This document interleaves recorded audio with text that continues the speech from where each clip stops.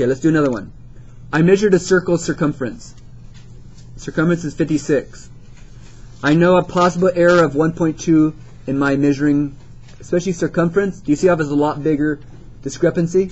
Circumference is kind of hard to measure. So, I want to, though, find my percent error. Is there a difference between percent error and propagated error? Percent error is just, you'll see, it's propagated error made into a percent. You'll see. So, I have my circumference. I measured my circumference, right? But what are we trying to find?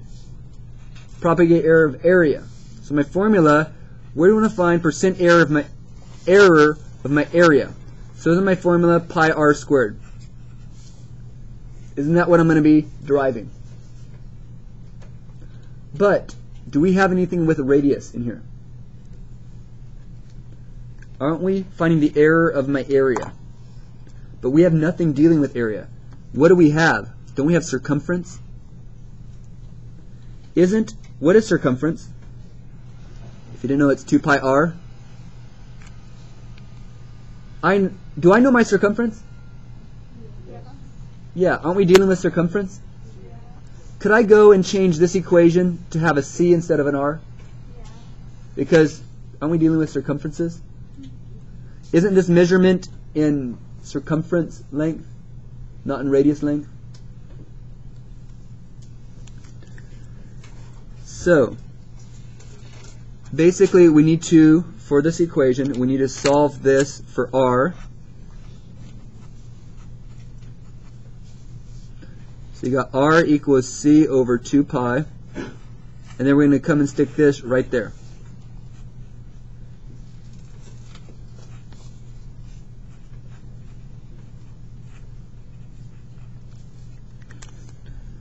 So my equation looks like it's going to be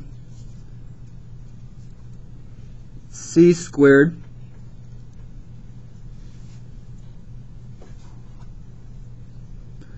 and over 4 pi. Does that look right? Yeah. Pi squared? Yeah. No, because the pi is going to cancel with that pi. Pi is going to cancel with that pi. So that's my formula. Are we going to derive that? Yes.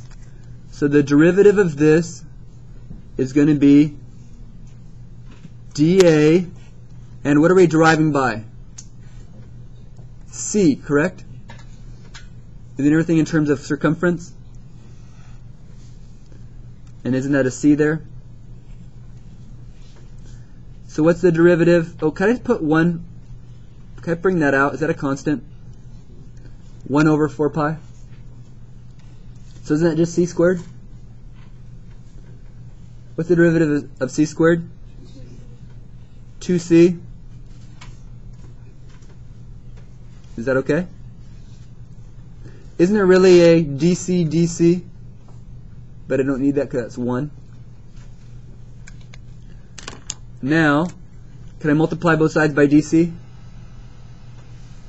And I now have dA equals c over 2 pi dc.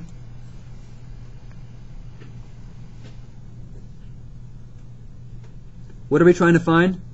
The percent error. So don't we need the propagated error first? The amount of error off. I want this. Do I know C? Yes. Yeah. But what's this 1.2? Is that DC? Isn't that the possible error, the change of my circumference? Is that correct? So wouldn't dA be equal to 56 for circumference over 2 pi, and isn't my change on circumference going to be plus or minus 1.2?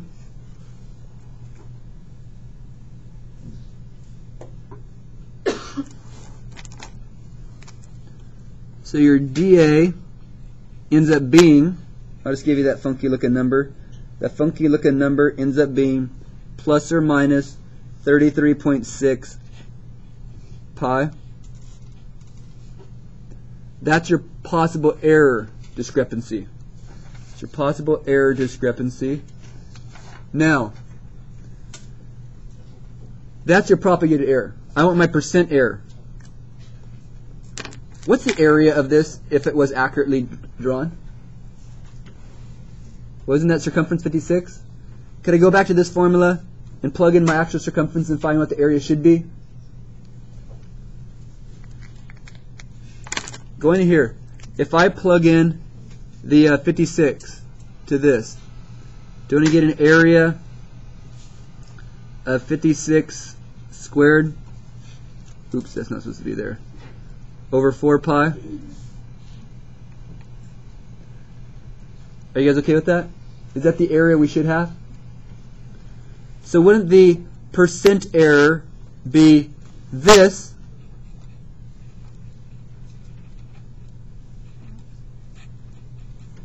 divided by the actual area it should be?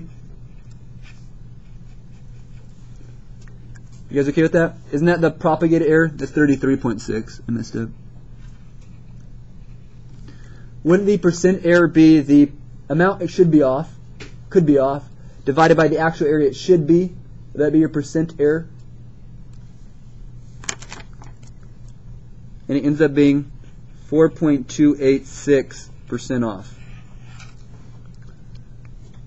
If you take what the area should be,